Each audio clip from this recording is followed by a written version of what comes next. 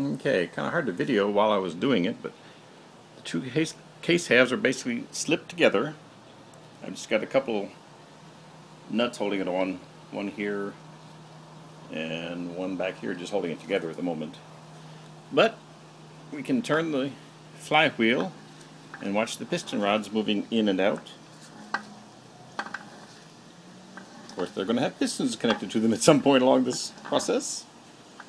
So the next trick is to torque the nuts that hold the case actually together around the main bearings, and all the extra little nuts that are all around the outside to hold the case all together. So that's our next step.